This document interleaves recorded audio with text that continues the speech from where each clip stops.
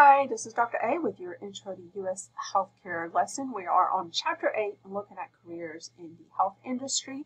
We are going to look at the allied health professions, and we are in the 5th edition of the basics of the U.S. healthcare system. All right, so let's talk allied health professionals. So there are 4 main categories of allied health professionals. You have the people involved in diagnostics. So these are your laboratory technologists and technicians, your medical imaging technologists, like radiology, sonography, etc. We also have our therapeutic science practitioners. So we think in OT, PT, speech pathology, respiratory therapists, radiation therapists. And then you have your behavioral scientists, social work, fitness trainers, mental health therapists. And then we have all of our support services, EMTs, paramedics, medical assistants. We have surgery techs in there, health navigators, medical managers or office managers, so many things here. And these provide support in physicians, to physicians and nurses. And so, again, this is 60% of the healthcare workforce. So if you want to work in healthcare, but you do not want to be a doctor or a nurse, you might find a career in these slides here. So the term allied health professionals was coined as a result of the passage of the Allied Health Professions Personal Training Act of 1967. And allied health professionals provide both direct and indirect patient care. For example, allied health professionals like myself that work in the lab, I am a medical laboratory scientist. We did a lot of indirect patient care because we're behind the scenes running all the labs and all the testing so that the physicians and the nurses can properly take care of their patients. So we have very little direct patient contact, but an allied health professional like my husband, that's a respiratory therapist, has a lot of direct patient contact. There are 5 million allied health professionals in the United States who work in 80 different professions and represent nearly 60% of the healthcare workforce. The Commission on Accreditation of Allied Health Education Programs accredits U.S. education programs that offer 32 allied health specialties. So I'm going to start with the diagnostics, and if some of you are following in the textbooks, I've added some of these because I still feel like this chapter in the textbook does not have enough information on these allied health professions. So we're going to start with your medical lab technicians and medical lab scientists. I am a medical lab scientist. These professionals test blood and body fluids to give physicians objective answers and to help diagnose disease. There are different degrees. There's the MLT, which is an AAS, an Associate in Clinical Lab Sciences. There is the MLS, which is the Bachelor's of Science in Clinical Lab Sciences. You can also get a Master's in Clinical Lab Science and a doctoral. So the DCLS, and they do doctoral level consultation on lab tests and problems, test utilization, quality, weird, odd case scenarios, etc. The salary range is anywhere from $48,000 per year for the associate, the MLT, to $74,000 for the MLS, and the DCLS can make $125,000 and up. Next, we have our friends in medical imaging. So they help in the diagnostic process by providing imaging to physicians and also do radiation therapy. There is ASs in radiological sciences, which just do basic radiology, where you do basic x-rays and stuff. But most allied health professionals that are going to do medical imaging are going to go for the bachelor's in radiological sciences. And there are many different pathways they can take then within there. So they will all learn your basic radiography sciences. So they all learn how to do x-rays and how all the basics work. And then they can subspecialize, so they can go into cardiovascular interventional technologies, work in CT labs. They can do diagnostic medical sonography, so doing ultrasounds. They can do MRI and CT, and so do a lot of those imagings for hospitals, for emergency rooms, etc. They can go into mammography or breast sonography, so in women's health there, and they can also do radiation therapy, and they're going to have their own slide. But a lot of radiation therapy programs are embedded within the medical imaging programs or the radiological sciences program. Their salary range is anywhere between $50,000 and $73,000. Your anesthesiologist assistant, a certified anesthesiologist assistant is a physician assistant level specialty. So they're a specialized physician assistant. So again, that's a master's level training. They work under the direction of an anesthesiologist. The anesthesiologist assistant is a member of the anesthesia care team for surgical procedures. This specialty PA assists with implementing an anesthesia care plan. The program is 24 to 27 months. And as of 2021, the median salary was $160,000. So physical therapists, they help the injured or ill people improve movement and manage pain. They are often an important part of preventive care, rehabilitation, and the treatment for patients with chronic conditions, illnesses, or injuries. There are a couple of degrees. So you have the PTA, so the physical therapy assistant. They have an associate's in physical therapy. So that's a shorter course of study, so only 2 years, right?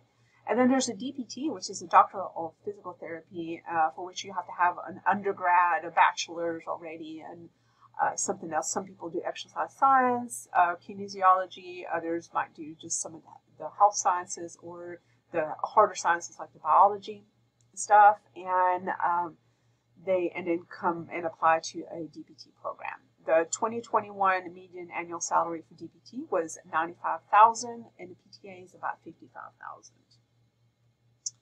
Occupational therapy helps people of all ages who have physical, sensory, or cognitive problems. OTs can help them regain independence in all areas of their lives. So that's really the primary goal of OT, is helping people live a full life despite their limiting challenges. There are a couple of degrees. We have an associate's in occupational therapy, and so to be an occupational therapy assistant, an OTA, and then we have a doctorate of occupational therapy to be an OTD. Again, in our college, they first have to complete a bachelor's in health sciences, and then they can apply to the doctorate of occupational therapy. The salary range is about $60,000 for OTAs and $80,000 for OTDs. Speech-language pathology. Speech-language pathologists work with people of all ages, from babies to adults, to treat many types of communication and swallowing problems. Their degrees, we have a bachelor's of science in communication disorder and a master's of science in communication disorders. And the salary range is $71,000 to $100,000 for speech-language pathologist. At the $100,000 is at the master's level, of course. Next, we have radiation therapists. So again, these are part of the medical imaging. So I know most of medical imaging is diagnostic, and then we have these little guys here that do therapy. So they are part of the medical radiation oncology team. Radiation therapists use machines called linear accelerators to administer radiation treatment to patients. Radiation therapists work in hospitals or in cancer treatment centers. They have a bachelor's degree. There are also an associate's degree or a certificate in radiation therapy that is required. Individuals also may become qualified by completing an associate or a bachelor's degree program in radiography, and which is the study of radiological imaging, and then completing a 12-month certificate program in radiation therapy. Many states require radiation therapists to be licensed, and most employers require certification. The 2021 median salary was $83,000. Respiratory therapists, they help people who are having trouble breathing. They help manage patients that are on ventilators. They do a lot of breathing treatments. There are a couple of degrees. There's an AAS respiratory therapy, which most of people finishing with that degree will become certified respiratory therapist. You can also do a bachelor's in respiratory therapy and become an RRT. Or if you are really smart, you can do an AAS in respiratory therapy and pass the exam at the RRT level and be an RRT. The salary range is 50 to 65,000, for CRT, and 67 to 90,000 for RRT. So social work, they help individuals, groups, and families prevent and cope with problems in their everyday lives. There are a couple of degrees here. We have a Bachelor of Social Work and a Master's of Social Work. The salary ranges are 49 to 59,000 for the Bachelor's of Social Work and 55 to 80,000 for the Master's of Social Work. Mental health counseling. Mental health counselors advise individuals, families, couples, and groups. Mental health counselors treat clients who have a variety of conditions, including anxiety, depression, grief, and stress. Their degrees are usually a graduate certificate in mental health counseling, and their salary range is $47,000 to $84,000. And then we have our EMTs and paramedics. So people who are ill or have had an accident or have been wounded often depend on the competent care of emergency medical technicians and paramedics to get them help, get them stabilized, and then get them to the hospital. These are patients that all require immediate medical attention, and these EMTs and paramedics provide this vital service as they care for and transport these patients or these injured patients to a medical facility for appropriate medical care. EMT paramedics require 200 to 400 hours of training. The EMT 2021 median salary was $37,000, and that's for the basic EMT. Paramedics make more, but I still feel like they're underpaid for what they do. Next, we have our medical assistants. They are supervised by physicians. The medical assistants must have the ability to multitask. So more than 60% of medical assistants will work in medical offices and clinics. They perform both administrative and clinical duties. They may be trained to perform some basic lab tests or do some basic vital signs and different things like that. So whatever they do in the clinical world, it's not going to be really advanced, but again, there are laborers that can help. The physicians will employ medical assistants more than any other allied health assistant. They have either an associate's degree or a diploma type program. In the 2021 median salary was $37,000 again, so that's still lower on the rung of the salaries. We also have medical and health services managers. So these are, we call them office managers, really, but they can be found at all levels of the healthcare organization. So they can manage hospitals, clinics, nursing homes, community health centers, and other healthcare facilities. Your mid-level administrators also play a leadership role in different departments. They're responsible for managing the areas of responsibility. They may manage departments or individual programs. Their undergraduate degree for entry-level positions. So it can be in health sciences. So we have a health sciences program which helps feed into this type of job. But some of them may try to get a business degree also, and you can get a master's degree also for management positions. And some people may go and get their MBAs for that.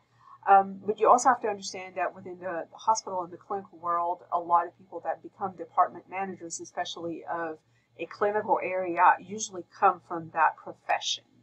And then they learn how to do the management stuff on top of their regular clinical training. But there are people also that are really valuable, especially in to manage clinics and stuff, that really understand the billing and insurance and all these intricacies of managing an office in a medical practice. The 2021 median salary is $101,000, which varies greatly depending on the organization. We also have occupational health and safety specialists and technicians. This is one of the latest programs we've added to our college. So occupational health and safety specialists and technicians, they collect data on and analyze many types of work environments and work procedures. The specialists will inspect workplaces for adherence to regulation on safety, health, and the environment. They can collaborate with specialists in conducting tests and measuring hazards to help prevent harm to workers, property, to the environment, and to the general public. The 2021 median annual salary for specialists was $77,000, and for technicians was about $55,000. And so these people may work in hospitals, but they may also work, a lot of them will work in industry and be hired to manage, OSHA compliance, but also health and safety of the thousands of employees that are employed in manufacturing and factories and things like that. So in conclusion, the healthcare personnel represents one of the largest labor forces in the United States. This chapter provided an overview of the different types of professions in the healthcare industry. Some require many years of education. Others can be achieved through 1 or 2 year programs. More than 200 occupations and professions are represented by the millions of healthcare workers, so there are many opportunities. Again, if you're considering healthcare, you're not sure what you want to do, you don't want to be a physician, you don't want to be a nurse, there's so many options for you in allied health. So I hope you find your path.